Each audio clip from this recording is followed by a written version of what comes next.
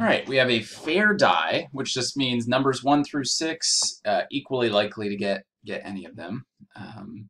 What's the probability that a 3 is obtained on at least one of the rolls?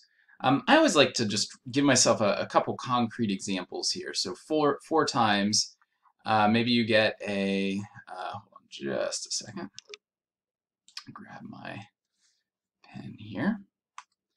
All right, let's say you got a 4, and then a 5, and then another 5, and then a 1. That would not count because it doesn't have at least one 3. If you had something like 3, 3, 6, 1, that one would count because you have at least one 3. Or if you have 6, 1, 3, 5, that would count because you have that at least one 3. So we're just looking for at least one 3. As it turns out, it's actually pretty complicated to get this answer directly. Luckily, there's a backdoor approach that's pretty nice on this one because it's got the complement rule working to our advantage. So here, if we could find the probability of not getting any 3s, that would be the opposite of this situation, and we could just subtract that from 1 to get our answer. So what's the chance that you don't get any 3s? Well, chance of, well, let me write it like, here we go. Probability of no 3s. Well, that would be the chance that you don't get a 3 on the first one, any of the numbers except 3.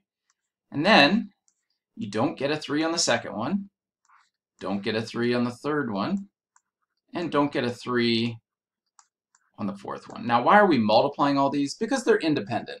Whatever we do on the first try doesn't impact the chance of not rolling a 3 on the second try or the third or the fourth. If that wasn't the case, we could not just multiply them directly. We'd have to get into some conditional probability there. But this is not going to affect the chance of rolling a 3 on the first one is not related to the chance of rolling a 3 on the second, and so on. It's not going to impact it. So this gives us 5 to the 4th over 6 to the 4th, which is roughly, let me do this on my calculator here really quickly. So we have 5 to the 4th divided by 6 to the 4th, and that's going to be about 0.482. Now remember, this isn't our final answer. This is the chance of getting no 3s. They want the probability of at least one 3, which is exactly the opposite of what we found. It's 1 minus that. We found the complement, so the answer we're looking for is 0.518. It's 1 minus 0.482.